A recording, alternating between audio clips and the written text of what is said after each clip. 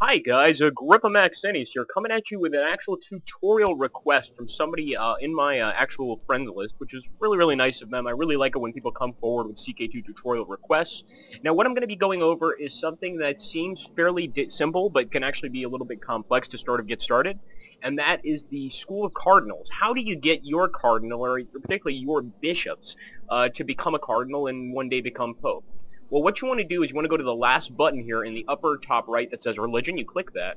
And now above Pope Felix V, you should see a little bishop's hat, which says the College of Cardinals. We're going to go ahead and apply that. And you can see here in the College of Cardinals the different factions represented. Now, overall, in this particular game, I have little to no chance of ever becoming elected Pope. And the reason being, you can see that, let's see, 1, 2, 3, 4, 5, 6 out of the 8 cardinals, or out of the 9 cardinals, excuse me, are Teutonic Order, which means that Teutonic Order cardinals are generally going to elect a Teutonic Order Pope. And as you can see, the Preferatus is the cardinal that will next be selected as Pope.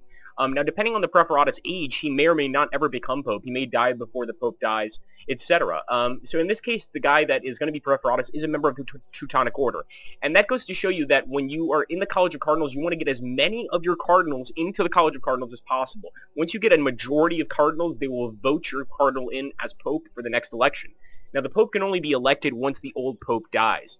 One of the things you can do here is, as you can see, my best cardinal candidate, once you go under to the 787, you can see that his opinion with the Pope is 266, his secular power is +10, his opinion of allegiance is 191, and these are all the opinions of him about other people that give him basically the leeway to become a cardinal one day. Unfortunately, Herbert here of the Teutonic Order has a bit more of a cardinal appointment score, about 300 more, and what we can do or about more like 220, what we can do to increase our chances of winning here is we can go to the campaign fund. And if you have money to spend, what you want to do is you want to increase that campaign fund. And as you can see, Alan, our bishop, his actual campaign fund is going to increase, and his chances of being elected bishop are going to, being elected cardinal are going to increase dramatically.